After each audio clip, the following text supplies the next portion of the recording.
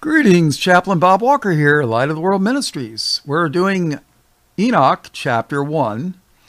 But before we do, I wanted to take a quick look at Enoch from the Bible before we read of the book of Enoch, the R.H. Charles, C-H-A-R-L-E-S translation. So let's take a look. In Genesis 4:17, we read that Cain had a son and named his son Enoch.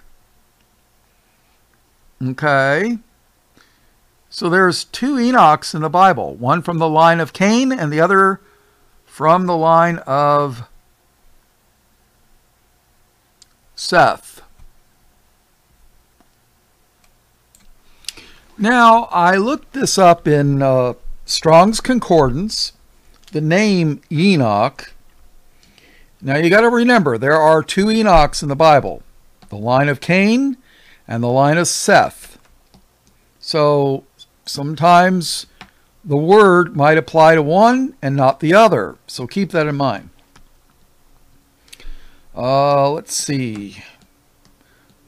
Hebrew word 2441.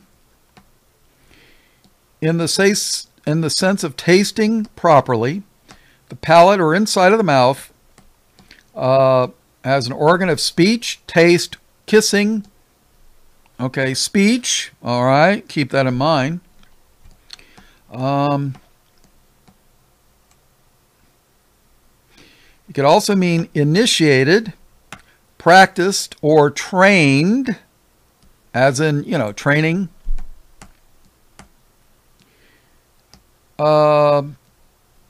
Discipline, dedicate, consecrate, dedication, dedicating, to be narrow, to throttle, to choke oneself to death by a rope, hang, or self, or strangle. Very interesting, if you ask me. So let's take a look at it in the Greek. It means the same thing. Okay, so let's take a look at the places where Enoch is in the Bible.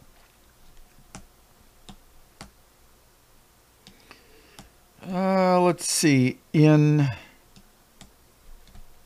a lot of Cain's lineage, names match the same names as those of the line of Seth. And I did a couple of videos on all the names in the Old Testament that I know of have some sort of meaning to them, which I find very interesting.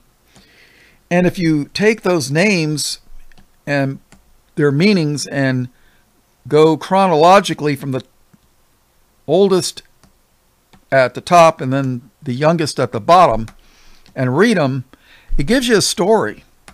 Somebody pointed that out to me, and I did a video on it too. So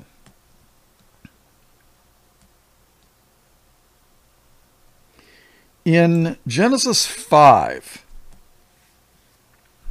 we read 5:19, and Jared lived after he begat Enoch 800 years.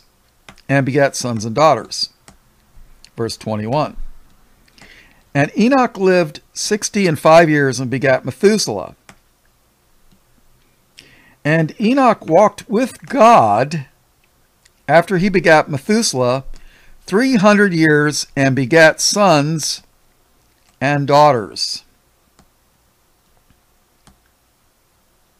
So, wow, 300 years, right? Genesis 5:23. And all the days of Enoch were 365 years. 365.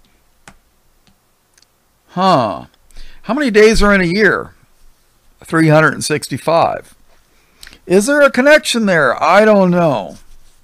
Probably is, but, you know, beyond my understanding.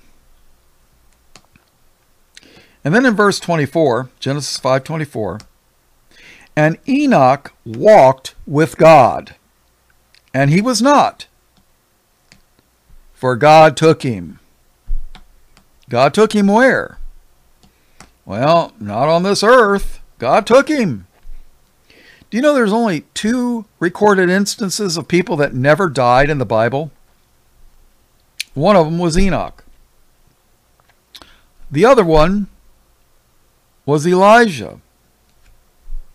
And Elijah is going to be one of the 2 witnesses in the book of Revelation. And that's recorded in, I forget. I'll have to look it up. I'm getting old, guys, gals. Sometimes the memory's not what it used to be. Okay, it's in the book of Malachi, chapter 4 and verse 5.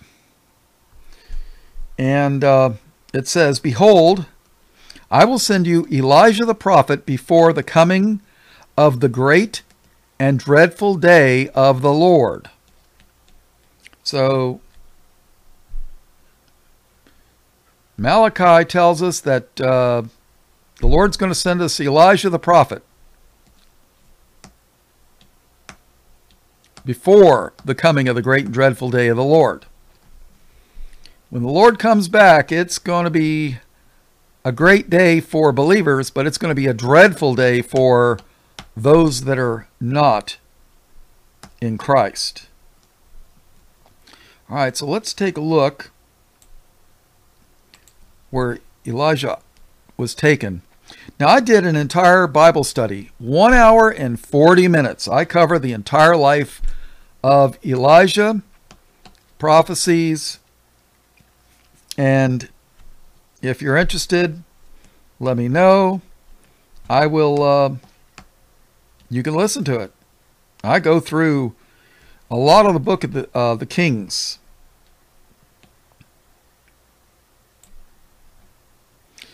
Elijah was able to call down fire from heaven. And you can read about that in 2 Kings chapter 1. Well, guess what? The Antichrist, or the false prophet, I should say, is going to be able to mimic these same miracles. And that's in that Elijah video. Matter of fact, I think the false prophet is going to claim to be Elijah and try to get people to follow him.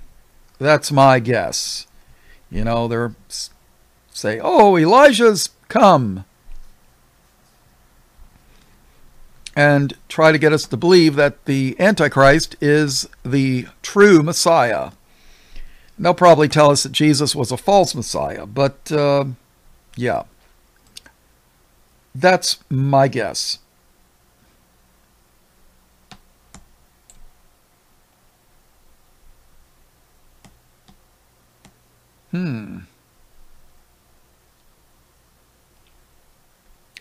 In 2 Kings 2 and verse 1, and it came to pass when the Lord would take up Elijah into heaven by a whirlwind, when the Lord would take up Elijah into heaven by a whirlwind, that Elijah went with Elisha from Gilgal.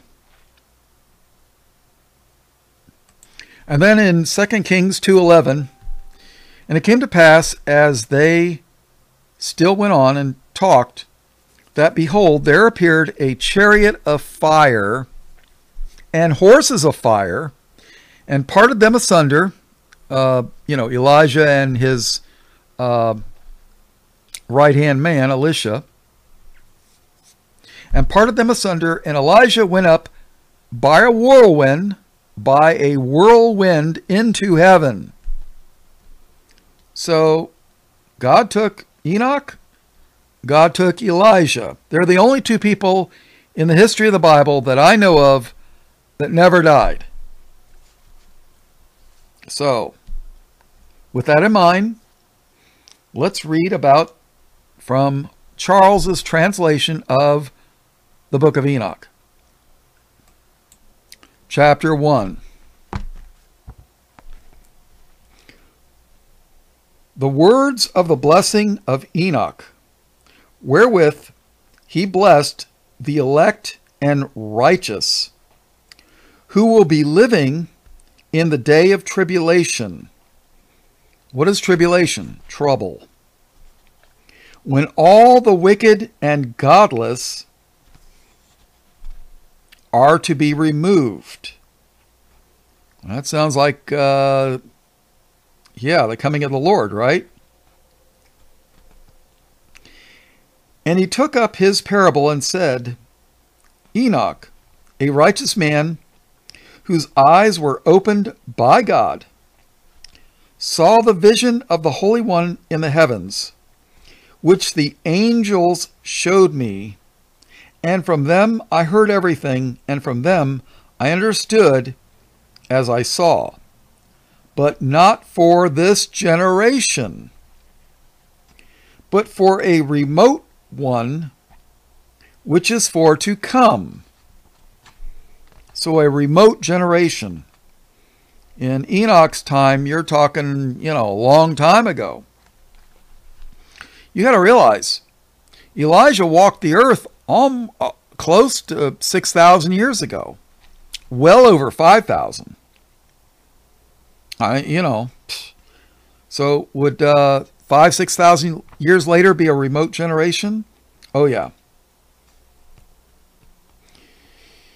But not for this generation, but for a remote one, which is for to come.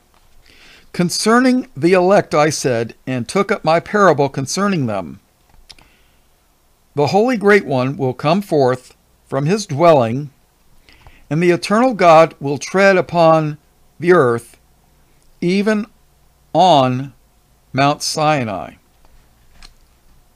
and appear from his camp, and appear in the strength of his might from the heaven of heavens, and all shall be smitten with fear, and the watchers shall quake. Little note here. The watchers in Enoch refers to the angels that were watching over the earth, watching mankind. And great fear and trembling shall seize them unto the ends of the earth, and the high mountains shall be shaken, and the high hills shall be made low, and shall melt like wax before the flame. Let's stop right here real quick. And we're going to take a look at the Bible, what the Bible says about this right here. All right, what does the Bible say about shaken? The high mountains shall be shaken. Well, Revelation 11:13. And the same hour was there a great earthquake, and the 10th part of the city fell, and in the earthquake were slain of men 7,000, and the remnant were affrighted and gave glory to the God of heaven. Revelation 16:18. And there were voices and thunders and lightnings, and there was a great earthquake, such as was not since men were upon the earth, so mighty an earthquake and so great. Revelation 6:12. And I beheld when he had opened the sixth seal, and lo, there was a great earthquake, and the sun became black as sackcloth of hair, and the moon became as blood. And this black and blood is out of the book of Joel. Revelation 8:5. And the angel took the censer and filled it with the fire of the altar and cast it into the earth. And there were voices and thunderings and lightnings and an earthquake. So let's see, what else? Revelation 11:19. And the temple of God was open in heaven, and there was seen in the temple the ark of his testament, and there were lightnings and voices and thunderings and an earthquake and great hail. All right, let's read Revelation 16, verse 17. And the seventh angel poured out his vial into the air, and there came a great voice out of the temple of heaven from the throne saying, "It is done." And there were voices and thunders and lightnings, and there was a great earthquake, such as was not since men were upon the earth, so mighty an earthquake and so great. And the great city was divided into 3 parts, and the cities of the nations fell. And great Babylon came in remembrance before God to give unto her the cup of the wine of the fierceness of his wrath, and every island fled away. Every island fled away. Yeah, like, the legend of Atlantis, just, gone, right? And the mountains were not found. How are the mountains not found? Well, the earthquake leveled them, I guess. That's what it sounds like to me. And there fell upon men a great hail out of heaven, every stone about the weight of a talent. Talent's about 70 pounds, people, or about 30 kilograms. And men blasphemed God because of the plague of the hail, for the plague thereof was exceeding great. All right. So we just read in Enoch, it says, "And the high mountains shall be shaken, and the high hills shall be made low, and shall melt like wax before the flame." Where do we read about that? Oh, that's an easy one. 2 Peter. 2 Peter chapter 3. Let's see. Verse 6. Oh, by the way, there's people who will tell you that 2 Peter is a fake Bible book. Yeah. Those are the people that deny Paul being an apostle called of God. So, 2 Peter verse 3, chapter 3 and verse 6. "Whereby the world that then was, being overflowed with water, perished." The flood of Noah, right? "But the heavens and the earth, which are now, by the same word, are kept in store, reserved unto fire against the day of judgment and perdition of ungodly men." What does perdition means? It means to fall. Judas Iscariot, who betrayed Jesus, was called the son of perdition. So is a false prophet in the end times. But verse 8, "But beloved, be not ignorant of this one thing." What does it mean to be ignorant? It means you don't know something. So he tells you, don't be ignorant. Don't, I'm going to explain something to you. You don't know it, but I'm going to tell you. Yeah, when it comes to brain surgery, I'm ignorant. Oh yeah, big time. Calculus, mathematics, ignorant. That's me. "But beloved, be not ignorant of this one thing, that one day is with the Lord as 1,000 years, and 1,000 years is one day." So people will, in the Bible will say, like in Revelation, that these prophecies will shortly come to pass. Well, yeah, to the Lord, it's like a day or two. That's shortly come to pass, right? But is the Bible written from the Lord's perspective or our perspective? Sometimes it's ours, sometimes it's the Lord's. Yeah, Lord's going to come back in a day or two. Well, that's a couple thousand years, right? Something to consider. Somebody did a really in-depth genealogy thing. All the people that died and how long they lived and what have you, and how many generations. And the best that they could come up with is, they said that the Bible is approximately, the earth is approximately 6,000 years old. Okay. Didn't the Lord say 6 days you work and then on the 7th is the Sabbath? Okay.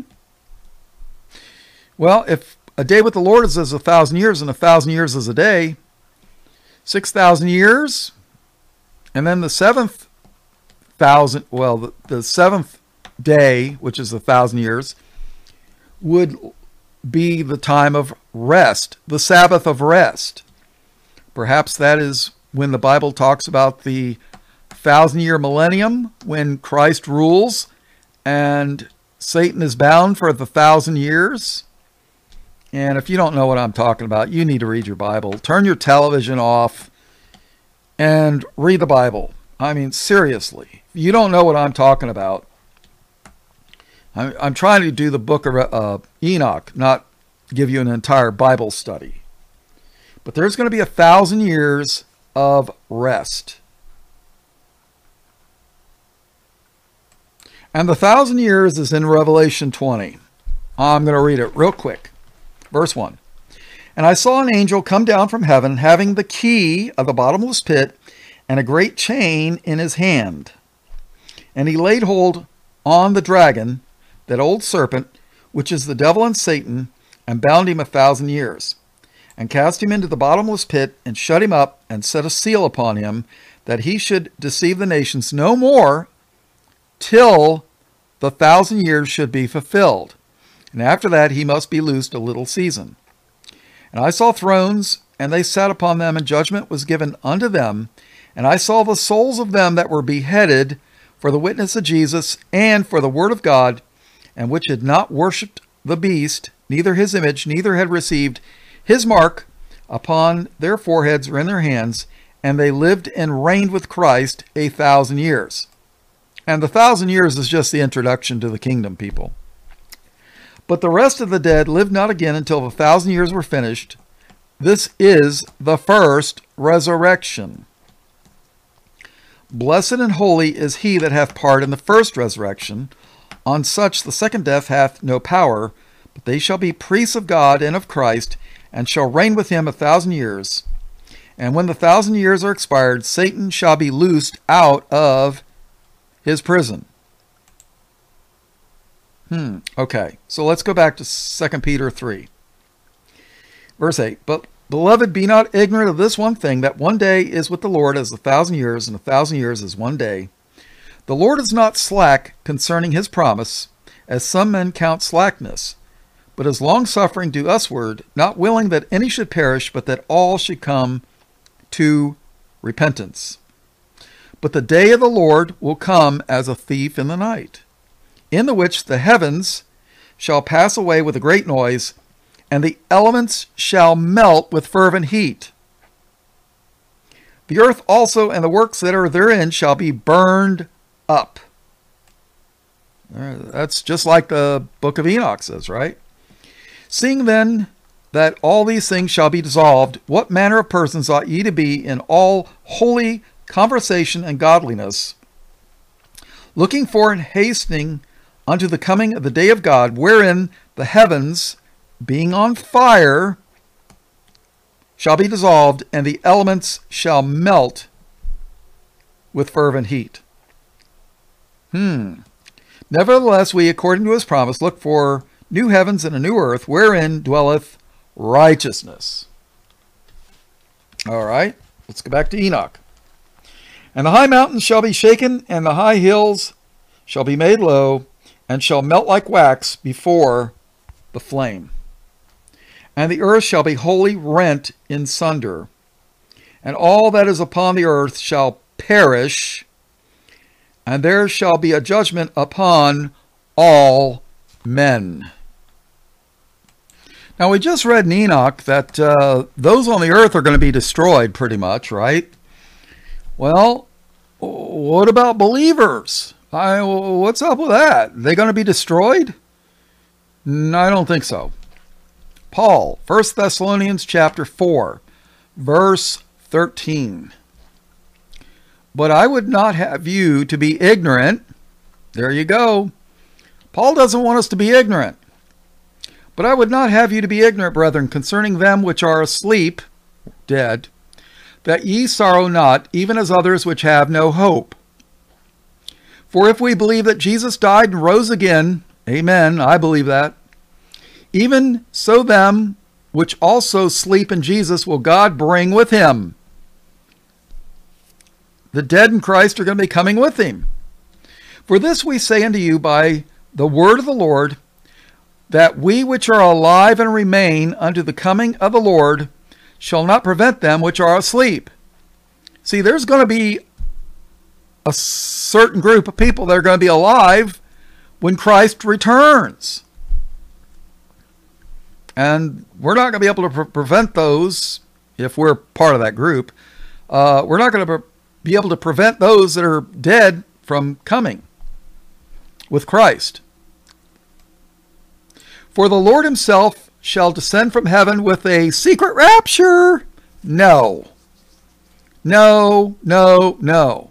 For the Lord himself shall descend from heaven with a shout. Yeah, every pre-trib secret rapture has a shout, right? With the voice of the archangel and with the trump of God. Yeah, everybody blows a trumpet or a horn for a secret rapture, right? Doo-doo-doo. For the Lord himself shall descend from heaven with a shout, with the voice of the archangel and with the trump of God, and the dead in Christ shall rise first. Then we which are alive and remain shall be caught up together with them in the clouds to meet the Lord in the air. And so shall we ever be with the Lord. Let's read that again. Then we which are alive and remain shall be caught up together with them in the clouds. We're not going to be on the earth. We're going to be in the clouds to meet the Lord in the air when he's coming down. To meet the Lord in the air, and so shall we ever be with the Lord. Wherefore comfort one another with these words. People, if you're not caught up in the clouds, it's the wrong Messiah. And the Bible clearly teaches that the false Christ, the false Messiah, the Antichrist, comes first. But you would never know it going to listen to these pre-trib rapture churches. Let's go back to the book of Enoch. And the earth shall be wholly rent in sunder, and all that is upon the earth shall perish. That's right, all that are on the earth will perish, because we ain't going to be on the earth. We're going to be up in the clouds with Christ in glory. And there shall be our judgment upon all men. Yeah, there is going to be judgment. Christians are going to be judged. The wicked are going to get wrath. They're going to be judged too, but they're going to get wrath. But with the righteous he will make peace and will protect the elect, and mercy shall be upon them. And they shall all belong to God, and they shall be prospered, and they shall all be blessed. And he will help them all, and light shall appear unto them, and he will make peace with them.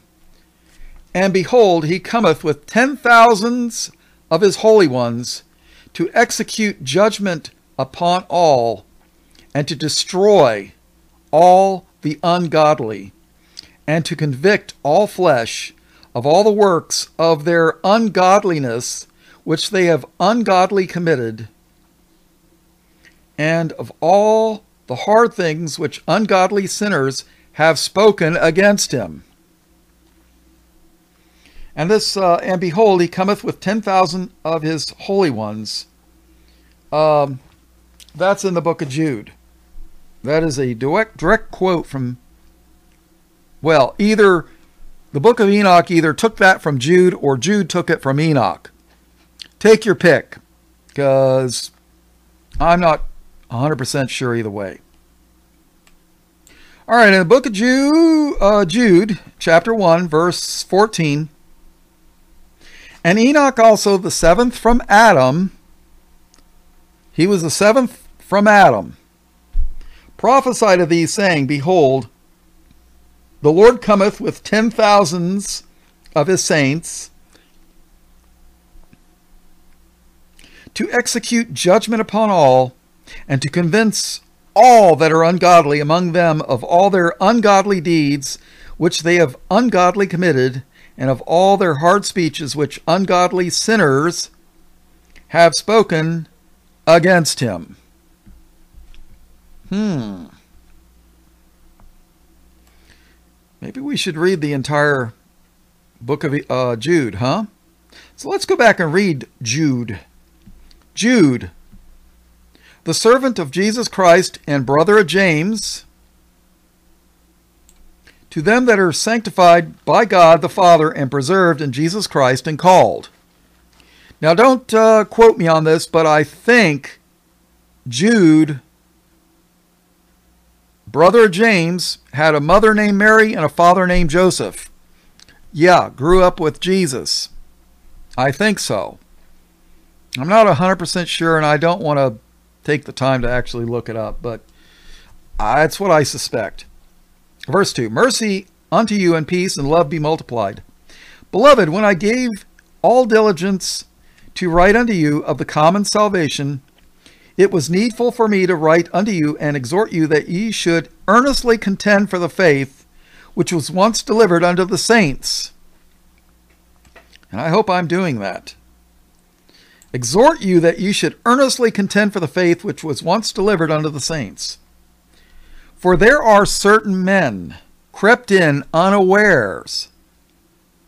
Yep, there are evil people that crept in, who were before of old ordained to this condemnation, ungodly men, turning the grace of our God into lasciviousness. You know what? There's people that will tell you that the grace of God turns, because the law was nailed to the cross, that grace becomes a license to sin. And that's what he's talking about here. Turning the grace of our God into lasciviousness and denying the only Lord God and our Lord Jesus Christ. Yeah, it sounds like, Mormons deny Jesus. Well, they sort of kind of believe in him, but they don't believe in the God of the Bible. They don't believe in the Christ of the Bible. They believe in the Mormon Christ. So, verse 5. I will therefore put you in remembrance that ye once knew this, how that the Lord, having saved the people out of the land of Egypt, afterward destroyed them that believed not. That's in the book of Exodus. Listen to this. Listen to this. People will say, oh, angels can't have sex. Angels, no. You're reading from the book of Enoch. Well, I don't do that with my Genesis chapter 6. I never quote Enoch, not once. Listen to this. And the angels, which kept not their first estate, but left their own habitation, he hath reserved in everlasting chains under darkness unto the judgment of the great day. Even as Sodom and Gomorrah, and the cities about them in like manner, giving themselves over to fornication, and going after strange flesh. What was Jude talking about here? And the angels which kept not their first estate. And then he compares them in verse 7, even as Sodom and Gomorrah and the cities about them in like manner, giving themselves over to fornication and going after strange flesh. And yes, they could be talking about sodomy, but, are set forth for an example, suffering the vengeance of eternal fire. Likewise also these filthy dreamers defile the flesh. Isn't that what angel kind and humankind would be doing? Yeah.